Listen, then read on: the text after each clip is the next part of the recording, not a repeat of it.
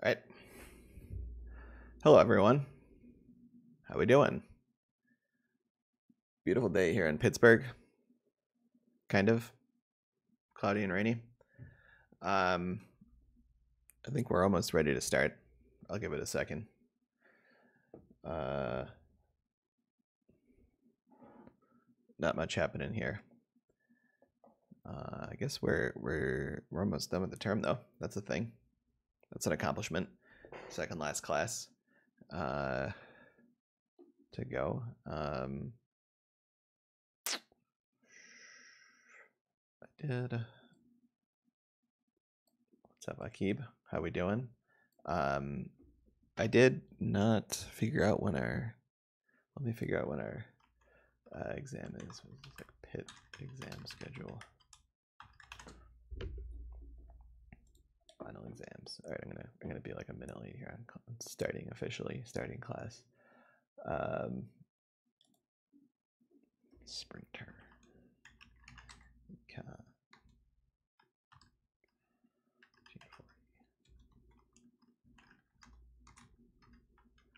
we're apparently not a class. Oh, I see. So we're in the okay. We're not an exception. That's good. Let's see. Our class time start is Monday at 10. I guess that would be the. I mean, we're at 10:30, but I believe the rule is 10:30 counts as 10. Yeah. Okay. So 10:30 counts as 10. Monday, April 20th. Okay. So I'm seeing April 20th at 10 a.m. To 11:50 is my official, which is a week from today. So yeah. So the right. I forgot. I realized I didn't put a time. Yeah. Case studies due at 11:59 tonight. All right. So I'll give you all day. I just put up yesterday. I put up the official Blackboard. Which I mean, that's where you saw the 11:59. So I put up the official Blackboard assignment. So you just click on that, and then like upload the file, and that should work. Okay, so yeah, you can just you want to give me any kind of Docker PDF works for me. That's cool. If you want to include the code that you use, the Fuse code or Excel spreadsheets, stuff like that, you can do that. So if you want to include everything, you could do a zip file with some stuff in there. If you want to just give me the doc with the final output, that's fine too. Either way. Okay. All right. So then so it seems like Monday, April 20th at 10 a.m. is our exam. Okay, and the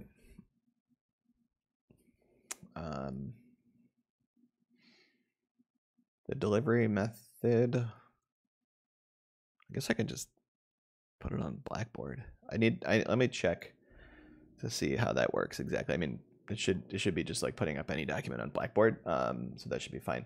And yeah, it'd be cool if anyone has an exam, immediately before or after this exam, or if you are in a time zone that's like pretty far off continental US, let me know about that. That would be like useful information to know how to plan this. Okay. Yeah. All right. So that's the exam. Okay. That's going to be similar to the final. I guess. Yeah. And then it's going to be open notes and book. All right. So you can use Jones and Bullrath. Yeah, Jones and Bullrath. You can use that. You can use the notes online, everything like that. Okay. Yeah, that's pretty much it. And okay, but I'm gonna look into the mechanics of submission, everything, because that's something you don't want that to go wrong, and that can cause issues, technical issues. That's always a problem here. All right. I guess. Yeah. So I mean, one thing you can do is make give you some extra time, like in addition to the official exam doing time, where it's just like you have like half an hour to like get everything together and and email it, or like maybe even an hour or something. So like I need to think about that, but I'll let you know next class what the ultimate decision there is. Okay. All right. So then, yeah, if you have any questions on your case studies, let me know about that. I hope the session last week was helpful and kind of giving you an idea of the general workflow. Okay. Looking forward to seeing what you guys discover. I'm kind of curious to know which countries you chose. So that should be nice. Okay, so yeah, so today, I guess the plan for today is I want to go over some example problems, okay, from the book.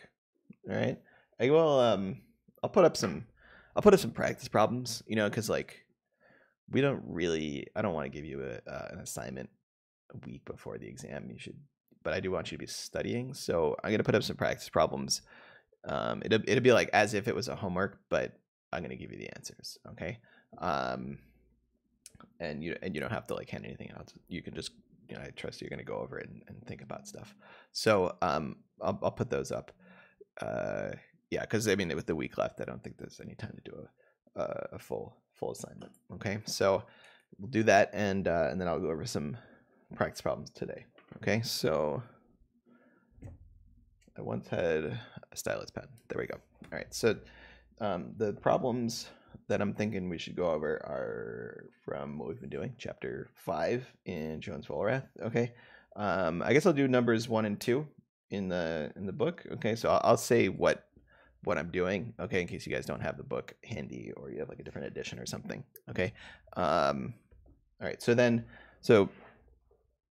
exercise 1. All right, in chapter 5, page 139 in the book. If you're following along at home, so that basically asks. Well, the title is an increase in the productivity of research. I can't remember if I did this before, but it's good to go over. Suppose there's a one-time increase in the productivity of research represented by an increase in theta. Okay, in figure 5.1, we'll get there. What happens to the growth rate and the level of technology over time? Okay, so this is sort of a pretty classic problem that we can consider. Okay, so let's do it. All right, so first we're gonna head on over to the whiteboard so you guys can see what I'm doing. See, I'm getting better with that.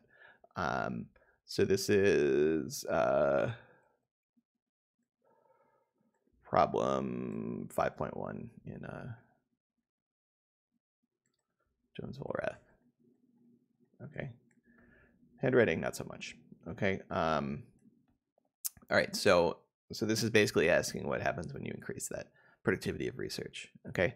So remember we got this. This is how Jones writes it. He writes theta, a to the phi, r to the eta, if I recall correctly, and he's referencing figure 5.1. Okay. So figure 5.1 is that's on page 109.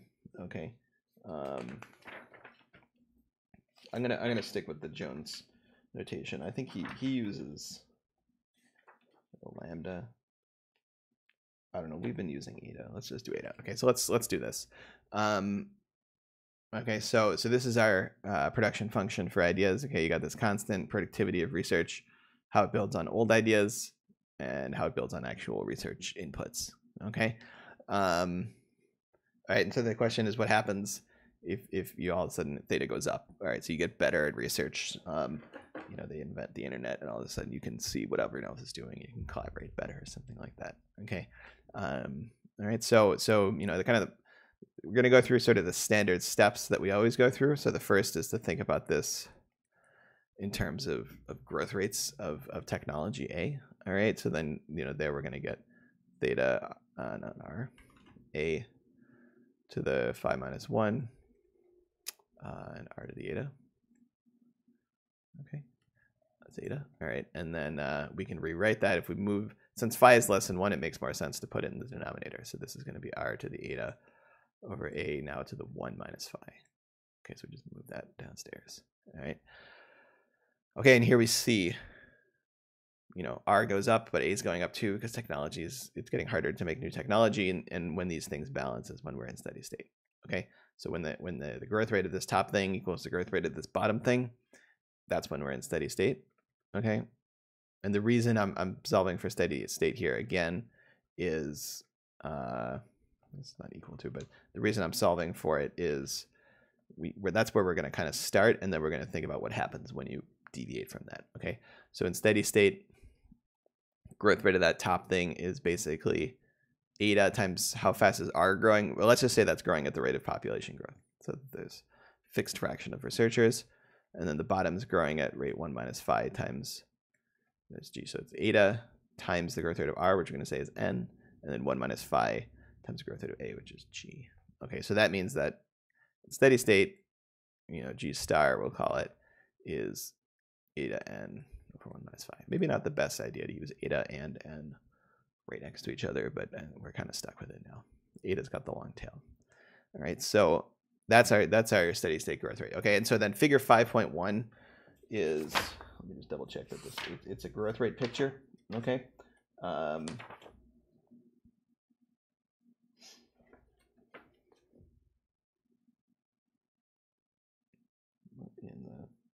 Yeah, so okay.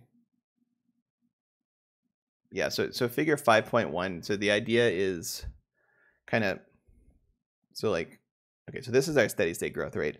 In general, right, I'm just rewriting this equation here. The growth rate is this thing here. It's theta R to the eta over A to the 1 minus phi. So if you woke up one day and you saw, oh, A has some value, 100 million for, or let's just say 10. A has some value 10, and you're going to put in a certain amount of R in terms of research. Okay, and then, we can also expand this and say that this is equal to theta times, some SR research fraction times the population.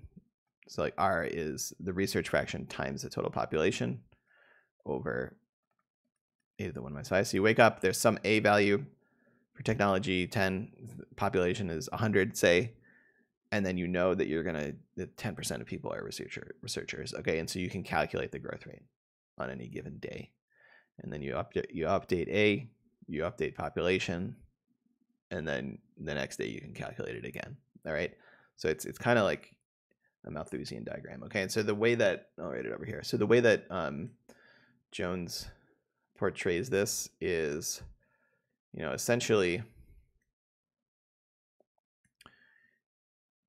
I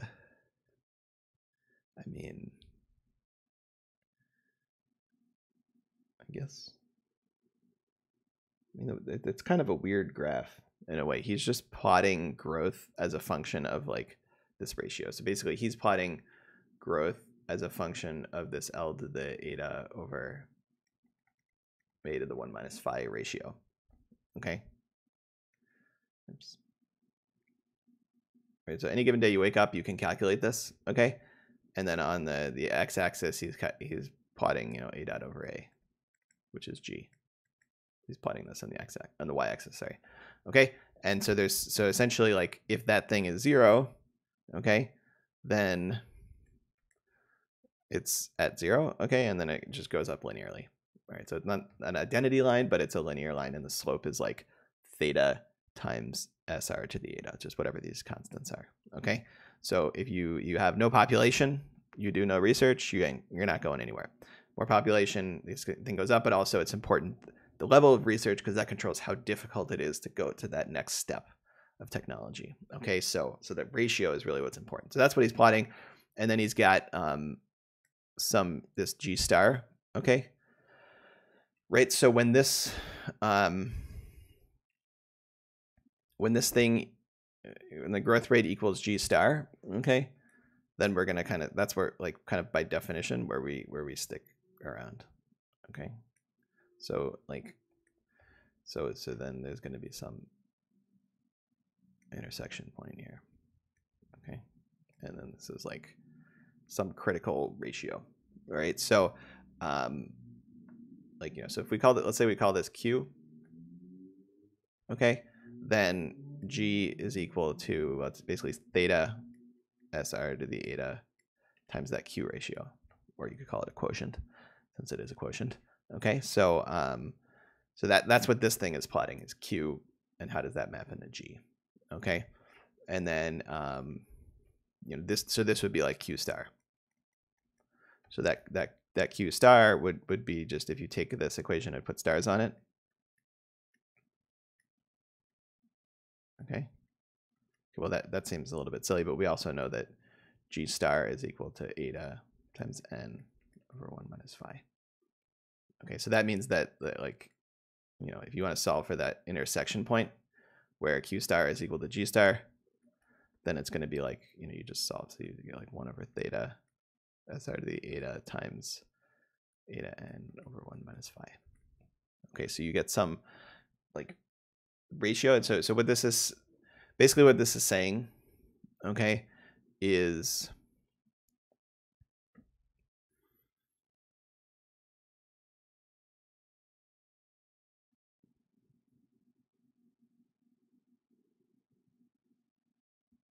intuitively, I mean, the expression for it itself is not very intuitive. I mean, it's just a bunch of symbols jumping around. Okay, it's not intuitive to me either. Okay, but basically, you know, this is like the normalized potential for growth. You know, so you have more people and researchers relative to how difficult technology is to advance, right? That's the relative notion here, is the people to difficulty. All right, so more people, this goes up, more difficulty, it goes down. Okay, but then that quotient gives you this relationship. Okay, so all right, so now let's think about what happens, okay, if you change theta. Okay,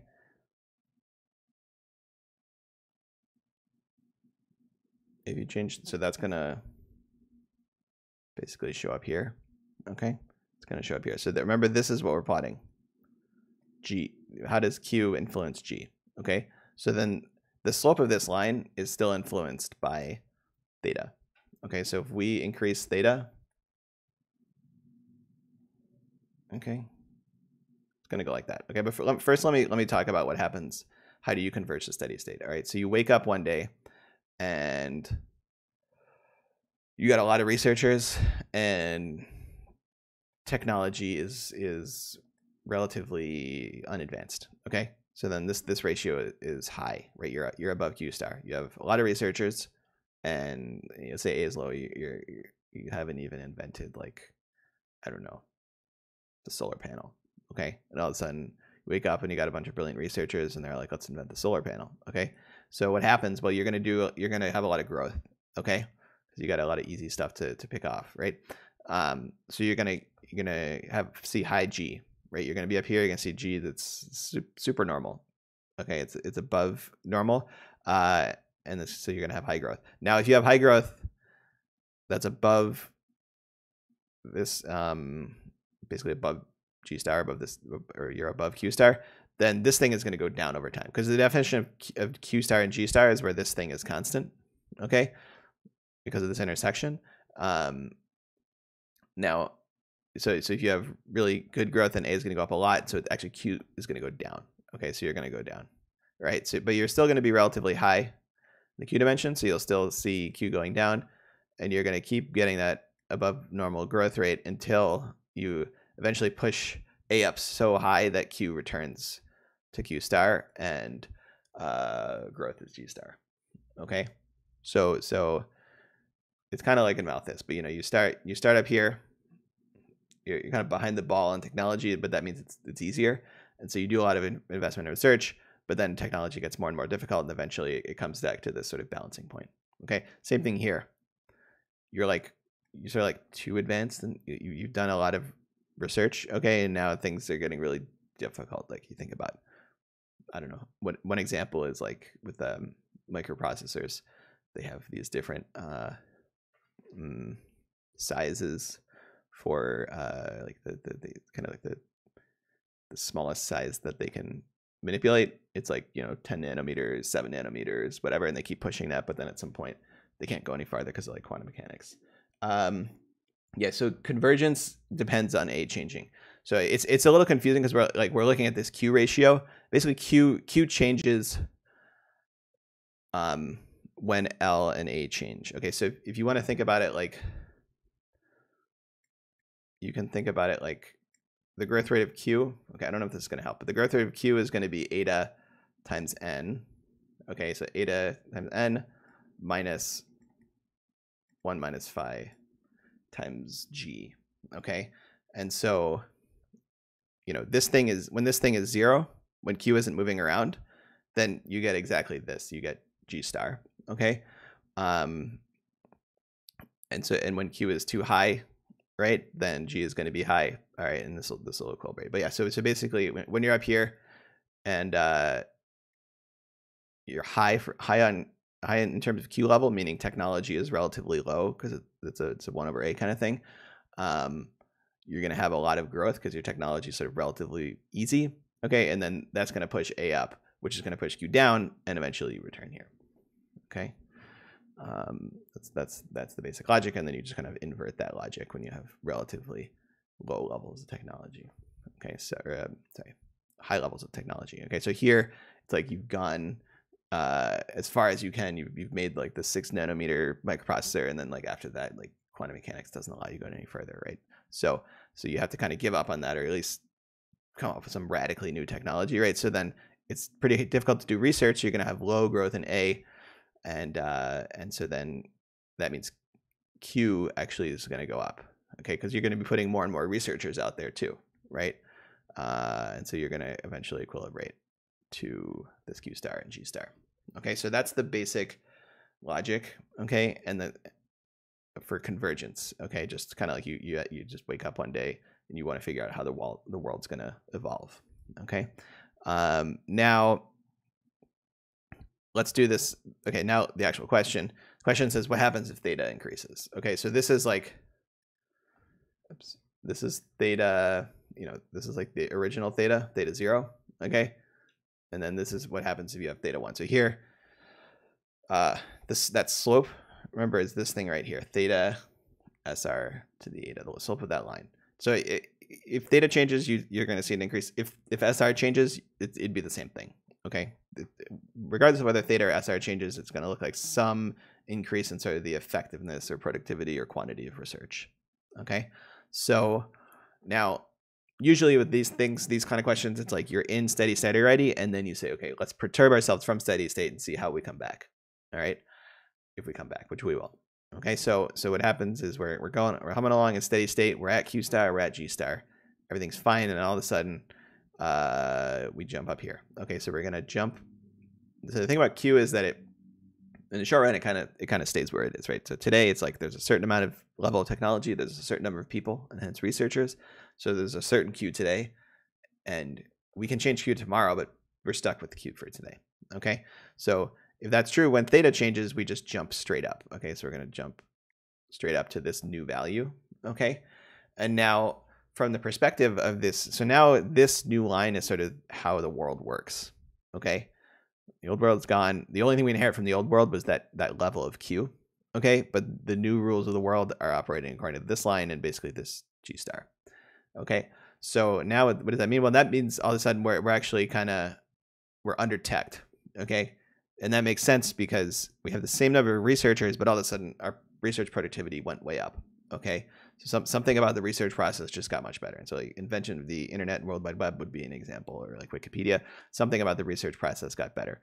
Okay, so now all of a sudden research is kind of easier, and so we're going to get super normal growth. Okay, and so we're going to grow a lot, but then that same logic of well, if you grow a lot, then Q goes down, because then in the future technology is harder to improve. Okay, that's going to slowly happen over time. Okay, this might take a while. This might take like a decade or something. So over time, or even more. So you're going to move down, and eventually you move back. So you always move back to G star. Okay, because remember, theta doesn't show up in this in like what G. Where is G star? G star. This is not a function of theta. All right, so you have to return to this point if none of these things change. Right, so none of eta, n, or phi changed. So you have to return back to G star. This thing is the same. But in the short run, you have sort of a period of excess growth, and then that gets dissipated away down to G. Okay, so that's the basic logic in terms of growth. Okay, let me just double check what this is asking. A long chapter. So it's asking what happens to the growth rate. Okay, so I think we've kind of said, okay, it's going to go up. and then for some time, and then it'll get dissipated back down. Okay, so in terms of, it's going to look pretty standard kind of stuff that we've seen before. So this impulse and then decay. All right, so we're going to have, this is G star. Okay, we're going along, and this is like time 0. That's when the thing happens. Okay, so for, we're going along at G star. Boom, the thing happens. Okay, so we're going to jump up, and then this decay back to G star. Okay, so let's say that's like the same level. Okay, so this is time, this is growth. Okay, so you're going to jump up, and then you decay back down to your original level. Okay, so that's pretty standard. We see that kind of shape all the time in a variety of models. Okay, you can, and also, I mean, you can see exactly what this, let's call this G1, that initial sort of the highest level of growth you achieve. So what's it going to be? Well, it's just going to be like the original. So you can see here, Q, kind of the day that it happens, okay, is going to be the same. This SR is going to be the same. It's just that theta jumps up, right? So G1 is just going to be theta 1 over theta 0 times that initial G, which is G star. So it's just going to go up by a factor of whatever theta increased by. Okay, and if you want to plug it in, so it's theta 1 over theta 0 times that initial G star, which we actually know is eta n over 1 minus phi.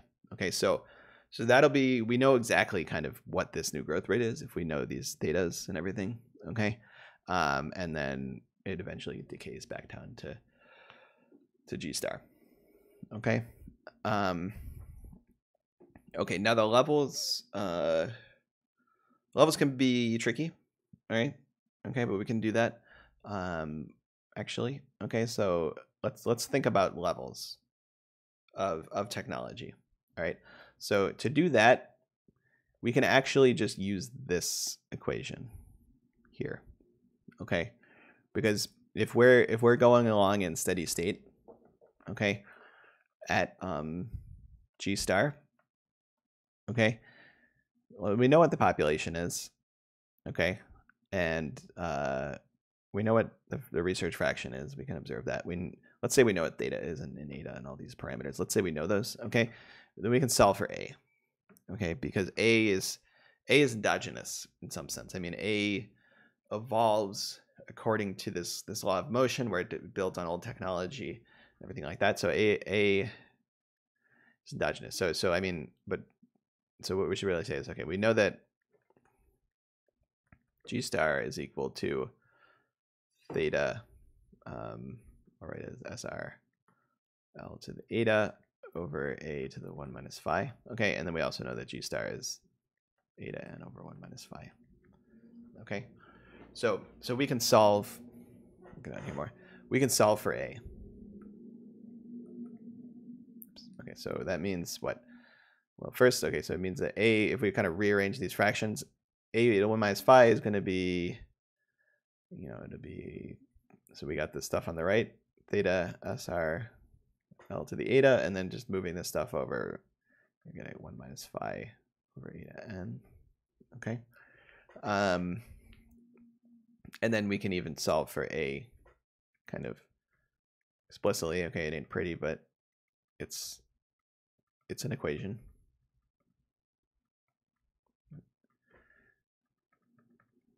Etas are getting increasingly elaborate and fanciful. Okay, so this is our equation. All right, we can solve exactly for what A is. Okay, now this is true like once you've reached steady state. So maybe we'll call it like A star, but it's actually a function of T. Okay, because L continually grows over time. So A continually grows over time because L does. Right, and you can see that if L is growing at rate n, we have an eta factor here and a 1 minus phi factor here. So this thing will grow at n eta over 1 minus phi, which is exactly G star, which is not coincidental. That's the steady state growth rate, and you can see that in this equation.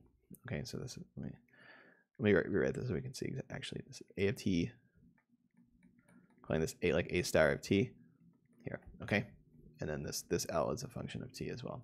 Okay, so that's how the levels work. Okay, so it's it's not as clean as just writing out the growth rate, but you can actually solve for the levels. Okay, now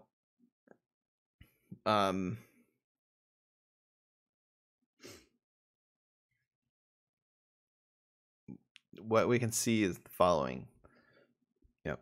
Remember, so because this is true in steady state, it's not something that's always true at any given time. It's sort of like after you've converged, you know, in terms of like growth rates here, once you've reached G star, or once you're way out here, or before the change happens, you know, on either side, but not in the middle, then this thing is kind of true. Okay. So which is to say, we can figure out kind of where do we begin and where do we end. Where we go in the middle, well, you know, usually you can kind of just interpolate, right? So we know that basically when, you know, the difference between original theta 0 and the new theta 1, you know, is going to push that level up. Okay, so by a factor of like, you know, the theta ratio, but with this exponent. Okay, so it's going to push it up sort of pseudo proportionally to how much theta increases. Okay, so that's the notion where it's you always return back to the same growth rate when you change this theta, but you do actually you increase the level of output.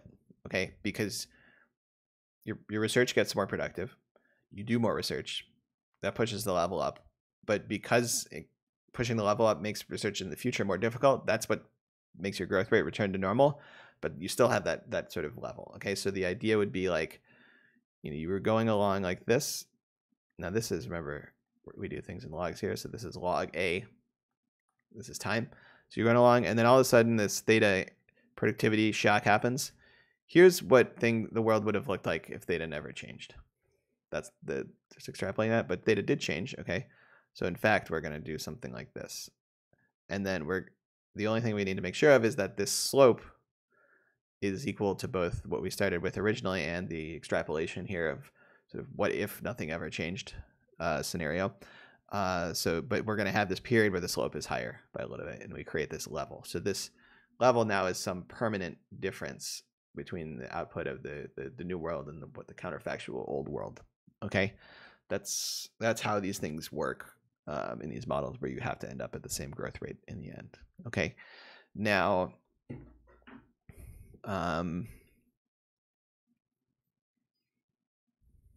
what is this? Okay, so you can ask what happens in the middle exactly.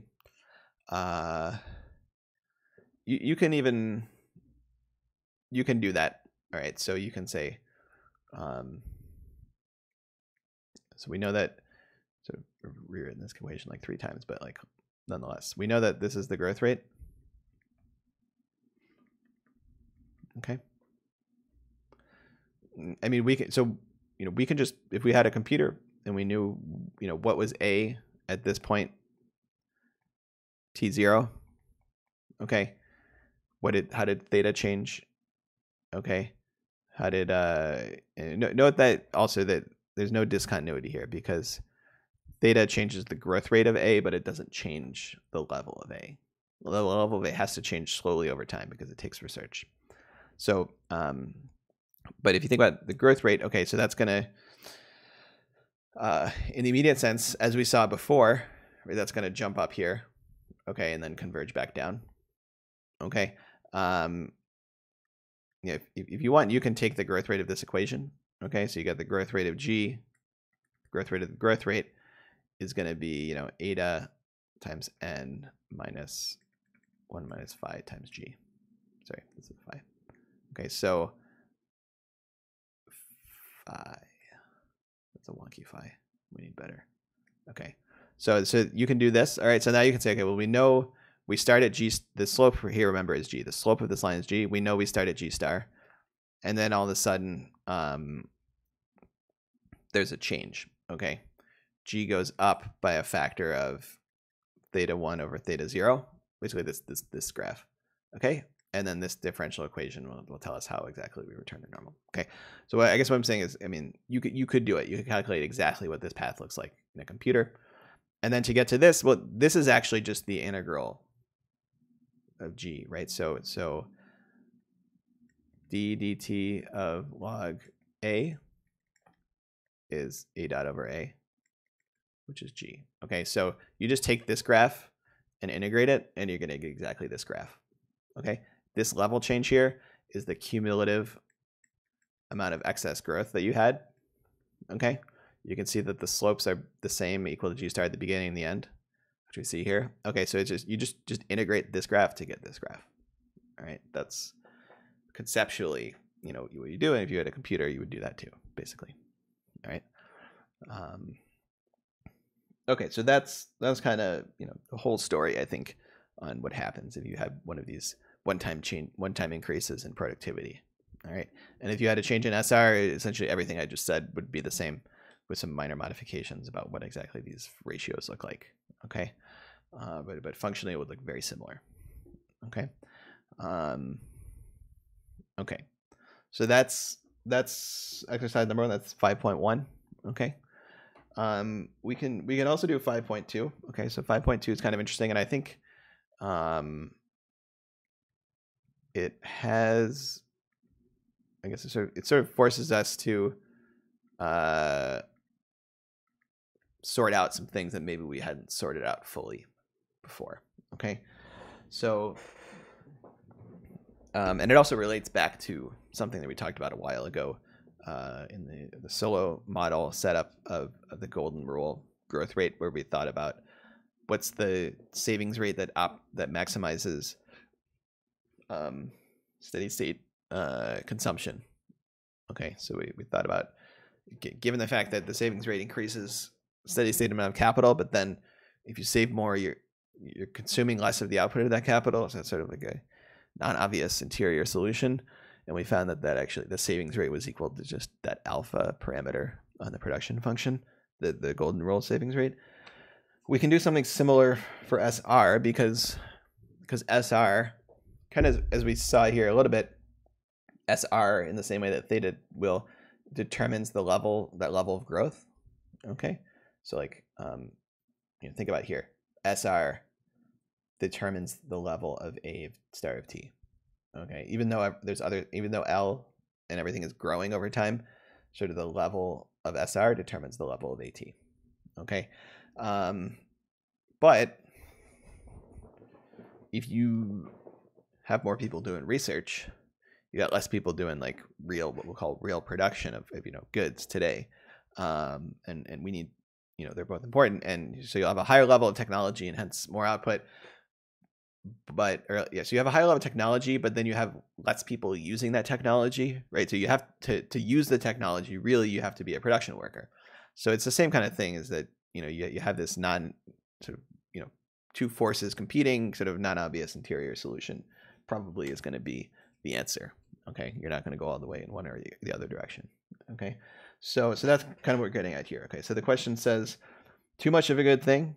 Consider the level of per capita income along a balanced growth path given by equation 5.11, which, what is 5.11? 5.11 is a big ugly equation.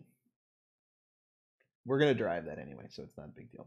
Okay, so consider that thing that we're going to derive, the output, basically. Okay, and find the value for SR that maximizes output per worker along a balanced growth path for this example. Why is it possible to do too much R&D according to this criterion? Okay, so that's the basic idea. All right, so what we're going to do, we're going to derive equation 5.11, and then once we derive equation 5.11, essentially the answer is going to be pretty straightforward. Okay, so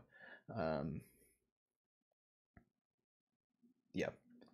All right, so what do we need to do? That we need to kind of remember some old stuff. Remembering things is, in general, for me, difficult, but we're gonna do it. Okay, so let me make sure that I have all the right equations here. Yeah, I think we got it. All right, so we're gonna need to remember some stuff from solo.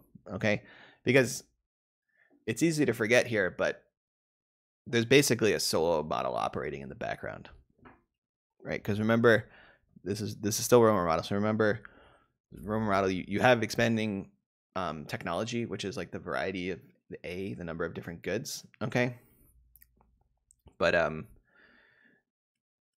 you need capital to make those goods, and there's capital investment going on in the background. Okay, so just to refresh, remember we have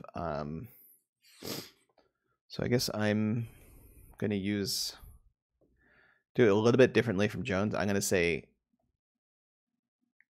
you have production labor, you have research labor, and that all adds up to L, which is like population, total labor. Okay. Okay, so then in that setting, then output, basically you use some production labor. You've got A different sort of factories going, right? J, and they each produce X, J sort of varieties. Okay, raise those babies to the alpha, integrate. Okay, that's I mean that's the assumption. That's our original Romer production function.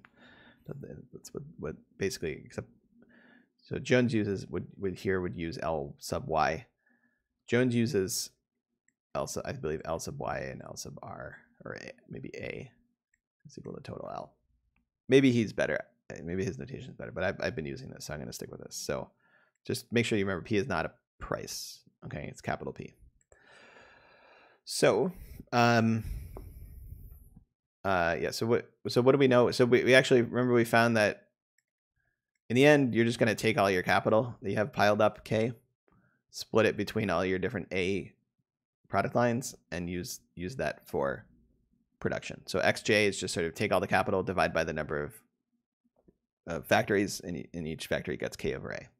Okay, so then this is going to be P to the 1 minus alpha. Basically, this integral then is just A, you're going to go from 0 to A, times a constant, which is K over A to the alpha. Okay, and this is where you get sort of that return to what we saw before. So here you're gonna have a K to the alpha term. Okay, you're gonna have a P to the 1 minus alpha, and you're also gonna have an A to the 1 minus alpha. So you're gonna have AP to 1 minus alpha. Okay, and you know, usually when we would just use L, this would be K to the alpha, AL to 1 minus alpha. Now we have P because it's production, but it's the same basic idea, is that this return, this ends up being kind of equivalent to the production function that we used in the days of old, in the Solo era. Okay, okay, and then the other thing to remember, that Solo is happening in the background, in the sense that you have some investment rate, so it's called like SK times Y minus delta K, that you have this Solo capital accumulation happening in the background as well, just because like you need capital. All right, so there's two investment rates basically. There's SK, the capital investment rate, and then there's like the research investment rate, SR. That's the idea. Okay, so, and when we found the golden rule before, we found the SK that maximized steady state consumption. Now we're going to find the SR that maximizes steady state output, or consumption, really. Okay, so that's what we're going to do. So let's do that. Now,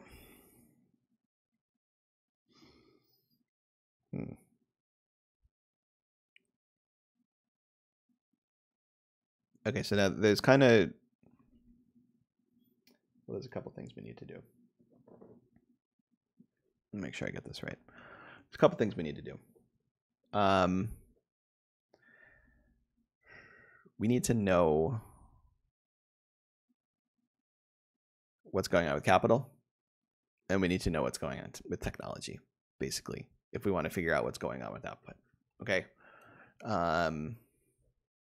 So let's do that. All right. So I guess,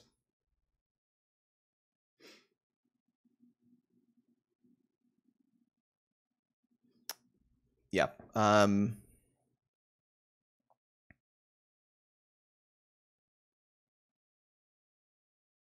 Let's do that. Okay, so I think the best way to do this, to approach this, okay, is think about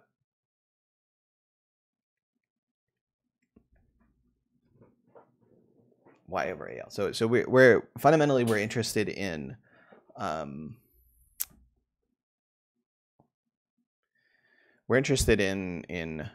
output per capita. Okay, that's what it's asking about. It's actually asking about Y over L, which is Y.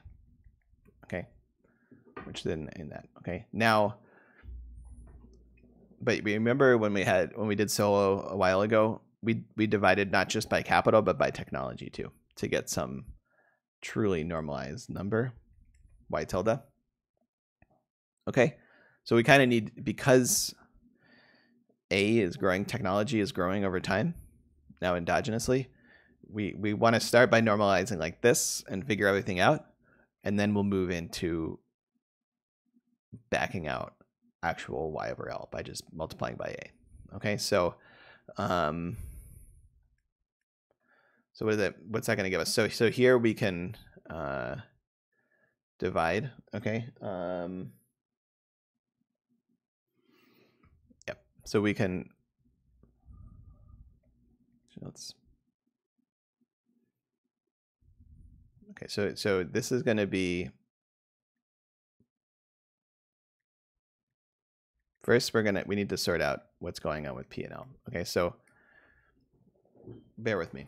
So we want to find this normalized y. This is going to be like a specific number in the end, because y is going to be growing, but AL is going to be growing, and we're going to get that ratio. Okay, so think about y over AL.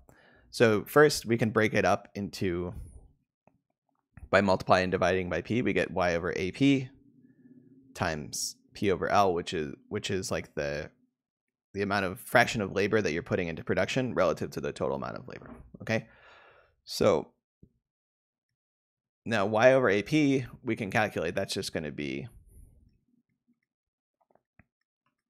K over AP. So when you divide by AP here, you're going to get K to the alpha over AP to the alpha. So you get K over AP to the alpha. All right. And then you still have this P over L thing here. Okay. So now it's some product of the ratio of capital to labor and technology, okay, which is going to come from Solo, and then this thing, which is just the fraction of labor that you're using for production. Okay. Now,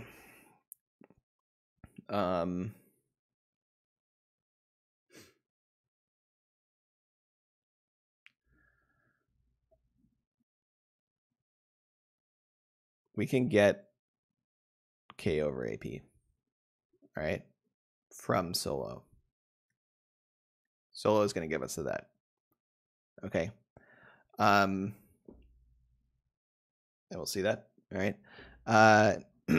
This thing, P over L, that's just 1 minus SR. Okay. It's just whatever you're not using for research. Okay. So we're gonna be able to know that, and then we're gonna know what's going on with A. Okay. So so we need to do two things. Okay. All right. And we're gonna do both.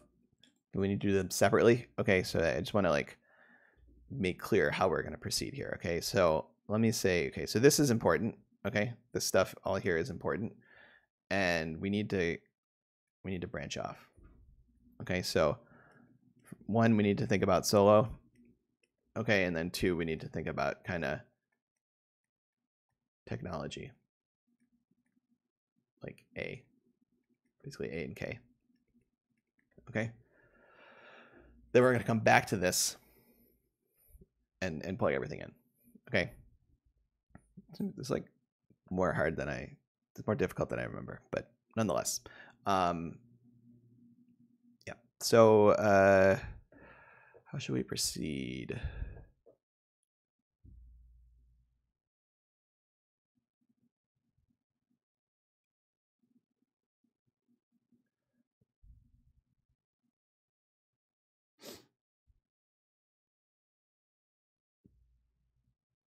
So what do we know from Solo? Okay, so from Solo, we have this law of motion for capital. All right, this is the same thing we had before. Okay. Now,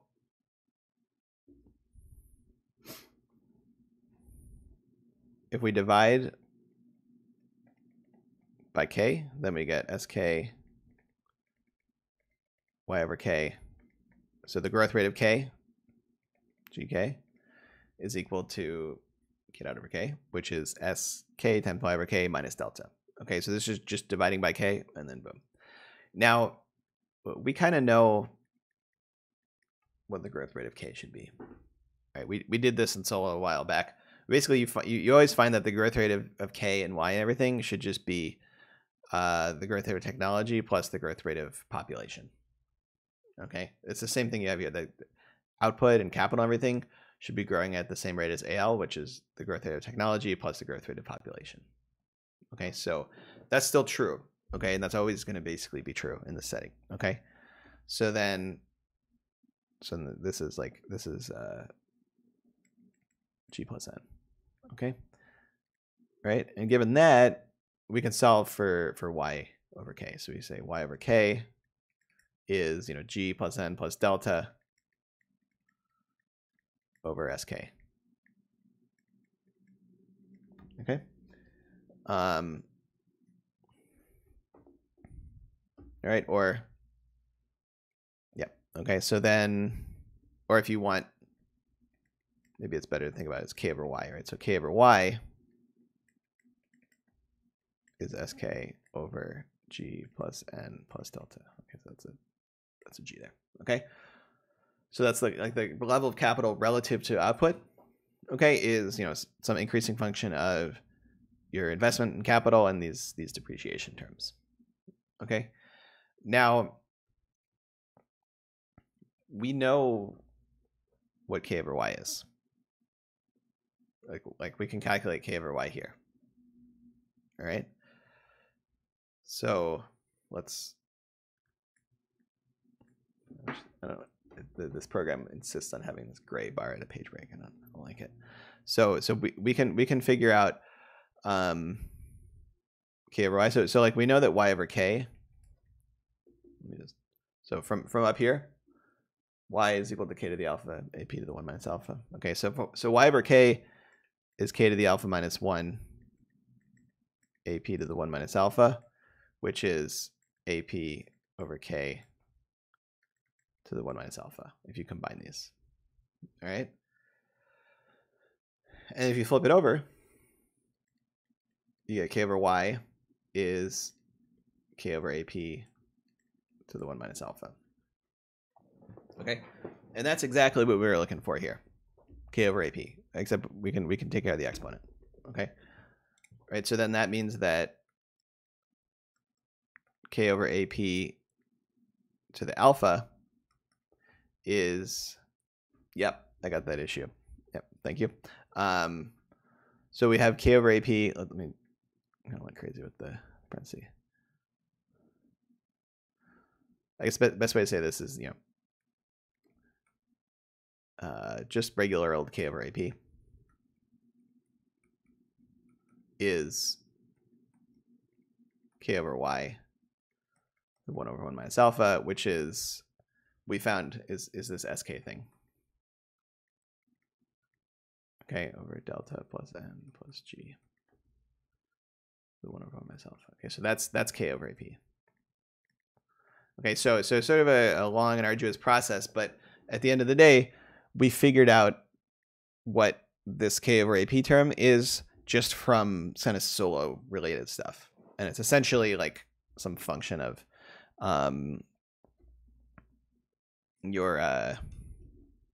it's some function of your investment rates and depreciation rates. Okay, so it's something like the ratio of investment to depreciation. Okay, so yeah, actually it's good to have this term, but it actually doesn't even matter for what we're doing here because it's not related to technology, but at least we found it. All right, so there's sort of like, yeah, Solo stuff. Okay, so now we can actually kind of use all of this together and make some headway. All right, so let's think about that y tilde up there. All right, that y tilde is, eventually we found to be k over ap to the alpha times p over l. Okay, now remember the SR, that's R over L. That's the amount of researchers that you're putting in divided by the population. Okay, and since L equals P plus R, that means that basically 1 minus SR. It's just that the remaining people that you're putting into production divided by labor. Okay, or the sum of these two implies this equation. Okay, so P over L is just 1 minus SR.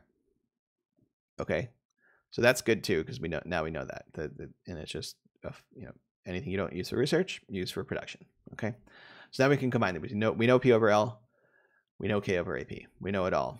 All right, so we're going to say this is SK over delta plus N plus G to the 1 over 1 minus alpha times 1 minus SR.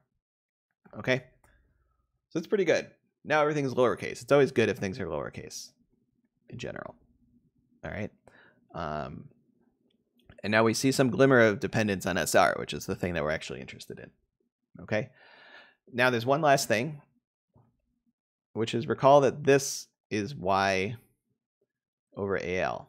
Remember, over here we define Y tilde as Y over AL. So we can move that A over, okay? So we get, Y over L is this whole thing. I'm going to write it as just like, it's the same thing, that fraction there times 1 minus SR. Okay? Sorry.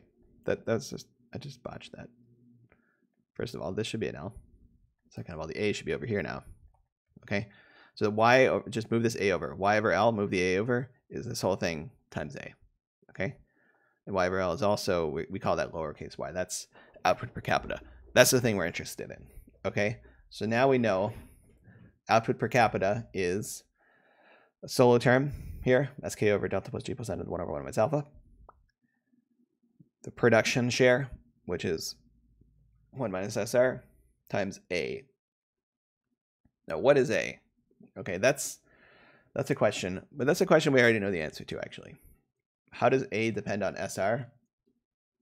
We did that. We're there. Right here. When we backed out that level, okay, we implicitly said A star is some function of, L and these parameters times S, but it includes SR here to the eta over 1 minus phi. Okay. So that's good. That makes our lives easier. And we can incorporate that. All right, so let's do that. It's a lot of stuff to write there. Okay, so I mean, I don't want to write like a million different symbols, okay? But here's the takeaway. Okay, what's going to be important here? What factors are going to be important? Because you can see that, like, if we're interested in SR, this multiplying factor here is not going to change the equation. If we're maximizing over SR, the fact that we have some constant hanging out on front, doesn't matter what that constant is. As long as it doesn't depend on SR, which it doesn't, then it's none of our problem. Okay, so in terms of things that are SR relevant, we have a 1 minus SR.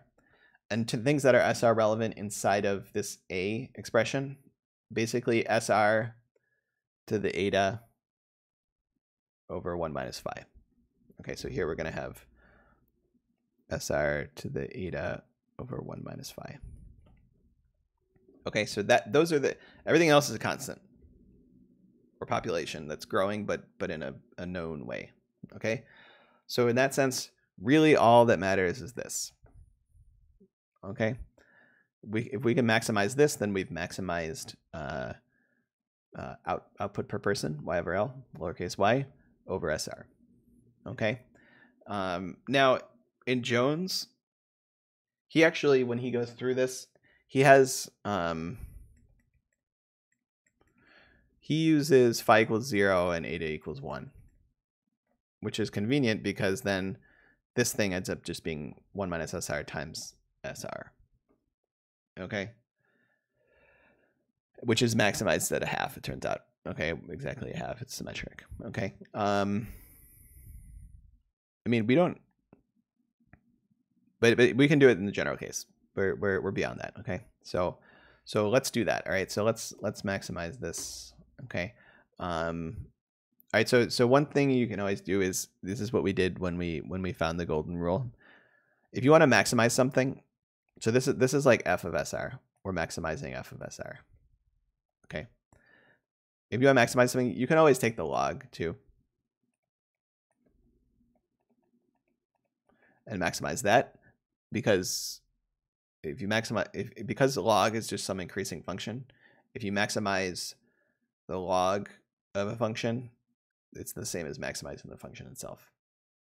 If there's a point that's higher than anywhere else in regular space, it's going to be higher than anywhere else in log space. Okay, that's not true if the function is not just an increasing function, right? If you squared something, for instance, because the square, squaring something looks like this parabola kind of thing, that's going to screw up everything. Okay, you can't do that. But with log, it's just some increasing function. It's like multiplying by 2, basically. Okay, so we're free to do that, and that makes our lives easier too. So let's do that. So this gives you log of 1 minus SR plus 8 over 1 minus phi log of SR. So here we've leaned heavily on the rules of logarithms, and one is splitting this up into a sum because it's a product.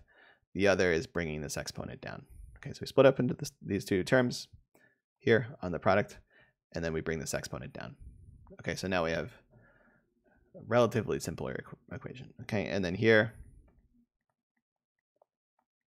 take that derivative. Okay, so we're going to get, minus 1 over 1 minus SR. So we get 1 over 1 minus SR, and then we have a minus 1 from the chain rule, and then we have 8 over 1 minus phi times 1 over SR. Okay, times 1 over SR. So it's just derivative of log is 1 over x, and that'll give us most of the way. Okay. All right, now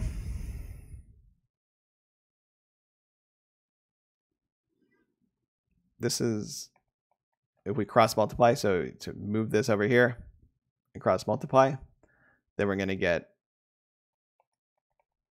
8 over 1 minus phi times 1 minus SR is equal to SR. Okay.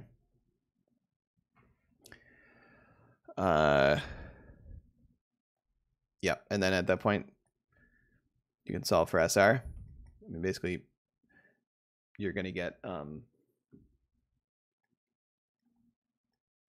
8 over 1 minus phi over 1 plus 8 over 1 minus phi. Okay. So,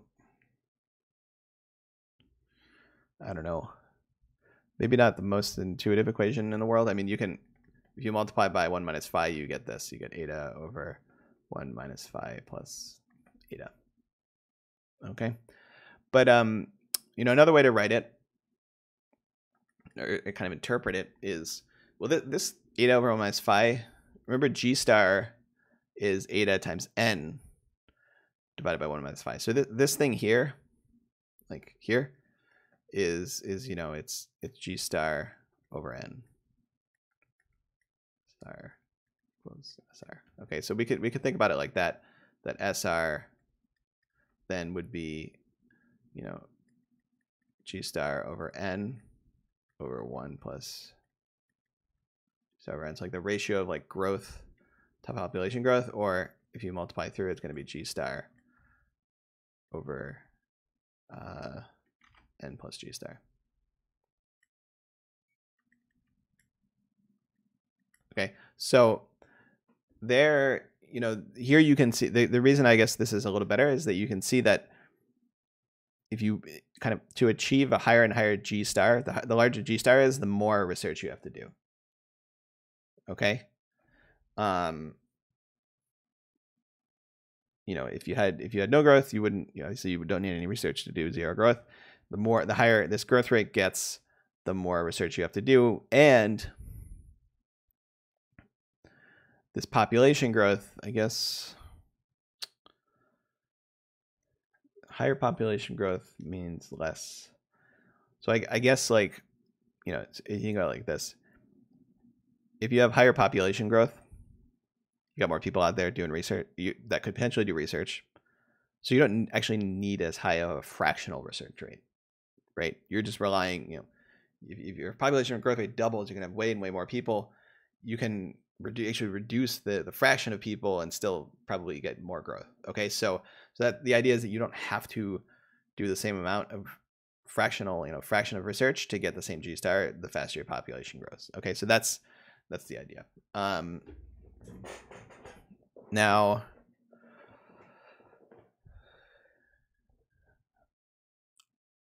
yeah, so I think probably this is the most intuitive expression. Okay, it gives you some relationship between G star and everything else, right? So now and remember this golden rule. So this is like whatever we called it before, hat or something as our hat. This is the golden rule. This is if you want to maximize steady state output. It's not clear that you want to do that because you'd have to be very, very farsighted. Your time horizon's essentially infinite. Okay, you only care about what happens in that far future when you've created like the perfect society through research or something. Now, yeah, and if you think about what is this growth? I mean, our let's say our technological growth rate is like 2%.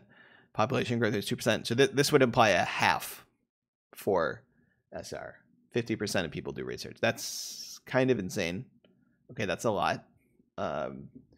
It'd be cool if we didn't, if 50% of people could be researchers or whatever, artists or whatever, but that probably would result in certain problems of like, output and supply and things like that. So maybe sometime in the future, I don't know. So yeah, I mean, it's a very high number if you plug in actual numbers for that. Okay, that's one thing. And also it's not clear that even we would want to do that because we actually we do have discount rates. We do care about the present, not just the future. Okay, so same caveats that I added basically when we talked about the golden rule savings rate for solo model and capital. Okay, anytime you have a discount rate, you're gonna go below that. You would never want to go above this. Is the other sort of implication that was the same in solo. You're never going to go above this because you are hurting yourself both in the short and the long run if you go above SR hat. Okay, so that would be a little wild, right? Okay, so then I think that was, let's go back to actually what the question was. The question was, yeah, so is it possible to do too much R&D? Yes. And you just have to make sure to stay below a half, which should be relatively easy. Okay. Yeah, so I think, I mean, the takeaways there are like, from the Romer model, we got SR, right? Getting all the way back to some kind of output, like production observable, like Y/L per capita output, it's pretty difficult actually, because you need to, first of all, kind of bring back all of these Solo results, kind of tweak Solo a little bit so that you divide by P, right? So you get you account for the fact that you're actually not using all of your labor for production. Okay. And you need to be just sort of careful about that. Bring in all that investment stuff, right? And then finally you get the Solo term, you get sort of a production fraction, and you get A, which is a whole other thing. So it's bringing together a bunch of different stuff from basically every part of the class into this one like ultimate equation, right? So to get the exact level. Now, maybe you only care about growth rates, which is fine, and then that's relatively easy, but to get the level, you need to bring in everything else and combine it into one expression. Okay. All right, so yeah, that was that question. That was a lot. Okay, so I guess well, we did some practice questions. I think that's good. Just kind of get comfortable with this stuff. I mean, I think this got a little out of hand in some ways, but just because there's so many different things flying around and like factors to account for. But I think in some sense it gives you a full picture of what's happening here. Okay, but usually we can kind of be a little bit more isolated and say, okay, what's happening in this part of the model, what's happening for growth or things like that. We don't have to bring everything together. Okay. All right. So then, yeah, in terms of the other, so we did question 3 last time, or maybe 2 times ago. in chapter 5, and then question 4 relates to this question of monopolies and how do they do, like monopolies generate some consumer surplus, and they are able to extract some fraction of that consumer surplus, but they don't extract all of it. Okay, which is good for consumers in the short run, because why would you want to pay more for something when you can pay less for it, and they can buy more. Good for consumers in the short run. Now, but if you think about the long run incentives, right, kind of optimally, if you were setting research optimally, you would do research until the marginal cost of doing that research was equal to the marginal societal benefit, which is to say the whole consumer surplus. Okay, so there's a sense in which if you wanted to get optimal research out of firms, you would want to give them the whole surplus so that they exactly internalize those social benefits. Okay, but the problem is you also kind of don't want to give them that surplus because you want to have the surplus as a consumer. So there's a little bit of a double, I don't know if it's called double marginalization, but you have two objectives and you can't, by definition, you can't hit them both. Okay, so there's a sense in which you cannot have your cake and eat it too, or whatever. And that is essentially, that's also kind of embodied in a patent system, right? We're in a patent system. You give the patent, right, which creates the monopoly, which is kind of bad in the short run, but then good in the long run because it creates incentives for actually doing research. Okay, so you face the same trade-off when you're deciding, do I have a patent system or not, or you're deciding, do I make patent length 5 years or 10 years or 20 years or infinite, things like that. You're making that same trade-off. Okay. Yeah, and so that's I don't know, it's a tough question, and especially nowadays in the past decade or two, it seems like we're seeing a lot of consolidation. Okay, in industry, especially in highly technologically advanced industries, possibly because of things relating to patents. Okay, so, or maybe trade secrecy or something like that. So something you want to worry about. Okay, and it's something that could change over time. As well. Okay, that's for patents. I mean, I guess you could also think about copyright. So copyright in the U.S. is very long. It's like 80 years or something. I should know the number, but I don't quite know that. It's much longer than patents, and it keeps getting extended sort of conveniently when Disney's patents are about to run out, copyrights are about to run out. But that's another area where it's like, it would be great if you could get a book for free or a movie for free. But also, if you do that, then the person that made it is not getting paid, right? Sometimes they're just a regular person. It's like you kind of feel bad for them. Other times, even if they're a corporation, you're not setting incentives correctly for creation of new content. Okay, which we need new content, I think. So it's kind of analogous. Okay, thinking about the creation of content arts in a more kind of corporate sense, really, and copyright and how that influences things, because they're just like with technology, things are cumulative. People either directly remix stuff or they're sort of inspired by existing stuff, and they kind of change it and incorporate sort of the spirit of that into their work, right? So there's a highly cumulative endeavor, just like technology. Okay, so you might think that those same types of concerns are relevant there. Okay, so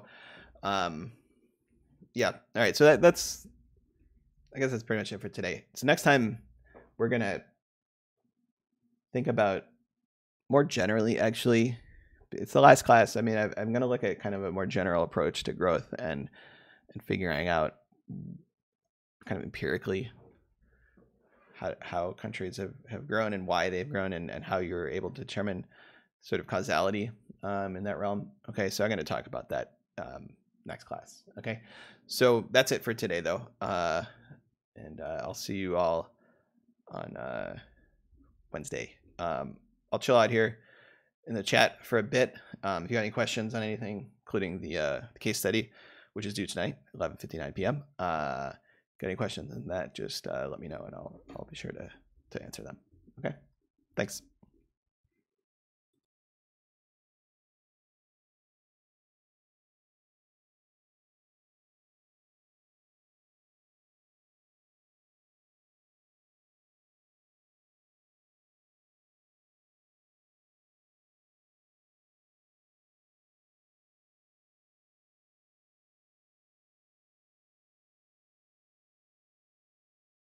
Okay, Ben's got a question on part 3.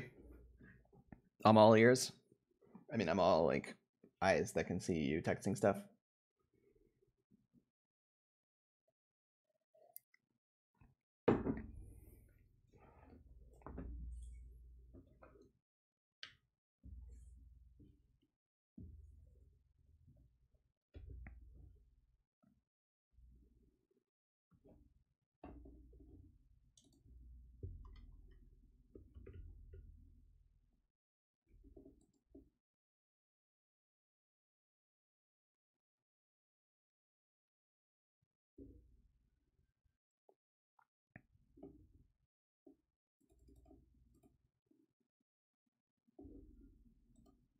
Okay. Oh, we got historical Gini data starts in 2004 for country, which is Portugal.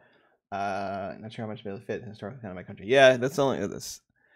Are you looking at the World Bank data there?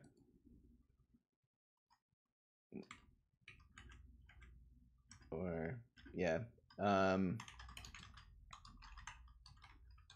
Okay. 2004, interesting. There is one other database which from this guy. Okay, so that, yeah, all right. Oops. There's this guy Branko Milanovic. He's somewhere in Spain, probably Barcelona. He may have other stuff there. So let me see.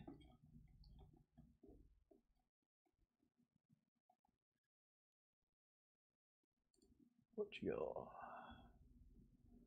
This is Portugal. I'm seeing, yeah.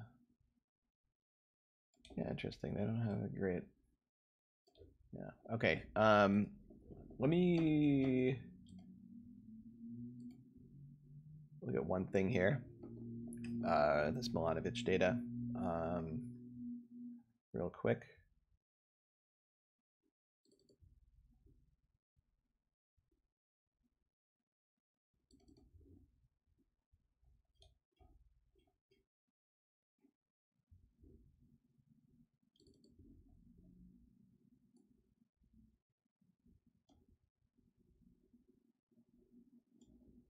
Okay.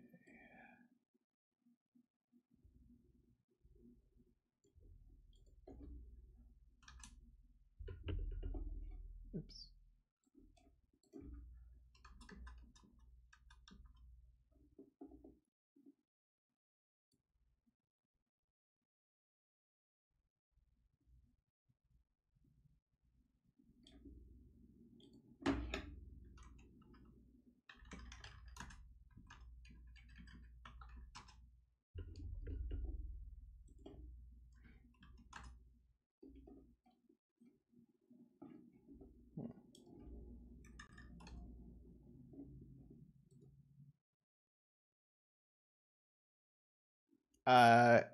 It's even more than all the Genie's data set. It's got so it goes a little bit deeper in the sense that it looks at what is it? It breaks every country into 10 income groups, like deciles, and then tells you the share of income in each of those. So if you remember, we had, when we constructed the Gini coefficient, we had that Lorenz curve. It kind of gives you the Lorenz curve, and then the Gini is the integral of that. So it's like one step more detailed than that. What is Portugal's country code?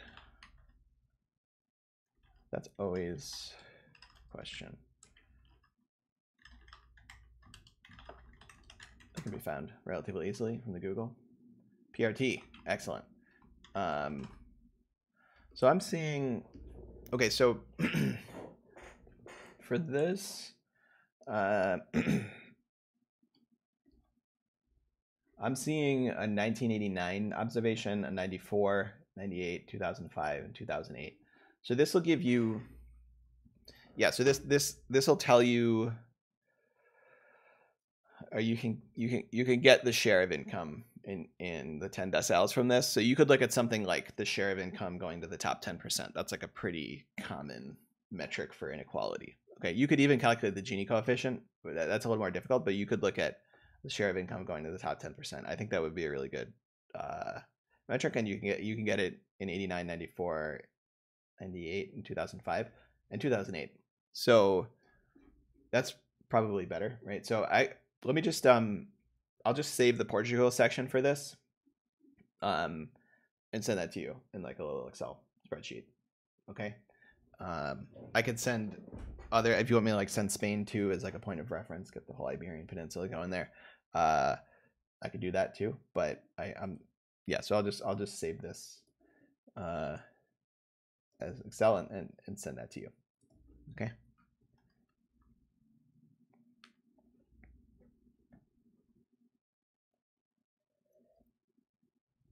All right, cool. I'll send that off in a bit.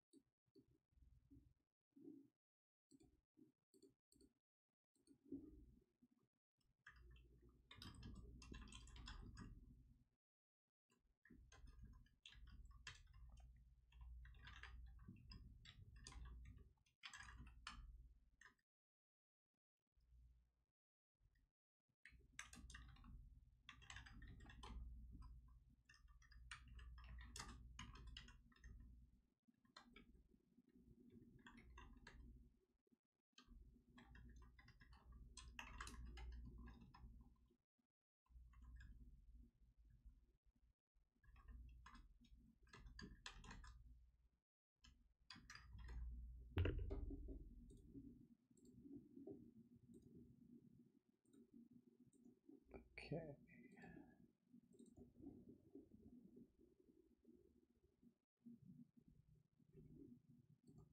All right, cool. Have a good day too, Ben.